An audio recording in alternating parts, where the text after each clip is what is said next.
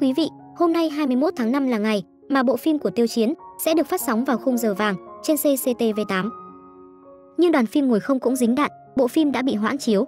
CCTV8 đã thông báo chiếu một bộ phim khác vào khung giờ vàng tối nay. Không chỉ có phim của Tiêu Chiến và Lý Thấm bị hoãn, mà toàn bộ ngành giải trí Trung Quốc đang phải trải qua một cuộc chấn động thật sự. Tất cả các bộ phim truyền hình sắp tới sẽ bị hoãn lại và tất cả các bộ phim truyền hình hiện đang phát sóng sẽ không được phép tiếp thị. Thậm chí có blogger còn cho biết tất cả các bộ phim truyền hình đang phát sóng có khả năng sẽ kết thúc phát sóng trong lặng lẽ. Các chương trình tạp kỹ không được phép, tổ chức các hoạt động ngoại tuyến, tất cả các triển lãm, sự kiện, buổi hòa nhạc đều bị đình chỉ. Một cuộc thanh lọc thực sự rất rộng, không chỉ phim truyền hình, ngay cả các buổi biểu diễn trực tiếp, vở opera diễn ra trong vài giờ cũng phải hủy bỏ. Ngoài ra, tất cả nghệ sĩ Trung Quốc đi xem concert của Blackpink đều được mời uống trà. Sau đó, chính phủ sẽ làm sạch ngành công nghiệp Trung Quốc một lần nữa. Ngành giải trí đang hoang mang và rón rén từng chút một trước cơn giận dữ lần thứ N của Quảng Điện. Vậy nguyên do là gì?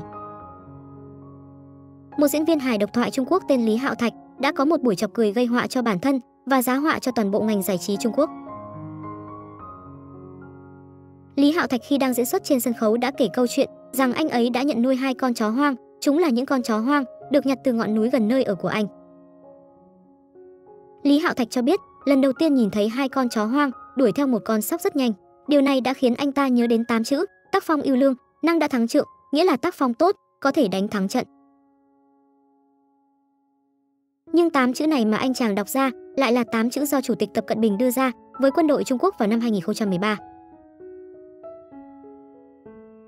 Diễn viên này lập tức bị tố cáo là đã xúc phạm quân đội Trung Quốc vì dám mang tư tưởng xây dựng quân đội của ông Tập Cận Bình để ví von về tác phong của 2 con chó hoang. Công ty chủ quản của diễn viên hài Li Hạo Thạch nhanh chóng tuyên bố đình chỉ vô thời hạn mọi hoạt động biểu diễn nghệ thuật của diễn viên Li Hạo Thạch và đưa ra lời xin lỗi vào ngày 15 tháng 5. Nhưng tất cả đã không kịp. Công ty không chỉ bị phạt 13,35 triệu nhân dân tệ, gần 2 triệu đô la Mỹ mà còn bị điều tra ra một loạt sai phạm, tịch thu hơn 1,3 triệu nhân dân tệ tiền thu lợi bất chính. Cảnh sát quận Triều Dương, thành phố Bắc Kinh hôm 18 tháng 5 đã thông báo Li Hạo Thạch bị lập án điều tra, nặng nhất có thể bị tù từ 3 năm trở xuống. Anh đã bị cảnh sát bắt đi vào sáng thứ Năm, tức ngày 18 tháng 5. Tác động của sự việc rất rộng và toàn bộ ngành giải trí bị ảnh hưởng một cách nghiêm trọng. Bộ phim của Tiêu Chiến và Lý Thấm đã bị hoãn chiếu. Nhưng trong tình hình căng thẳng như thế này, đây lại là một tin tốt. Hoàn toàn không có lợi khi bộ phim được phát sóng trong thời điểm phức tạp như thế này. Tiêu Chiến có nhiều anti-fan, họ sẽ lợi dụng điều này để tìm cách đả kích bộ phim. Sau khi ngành giải trí được chính phủ thanh lọc lại một lần nữa, bộ phim sẽ lại được phát hành.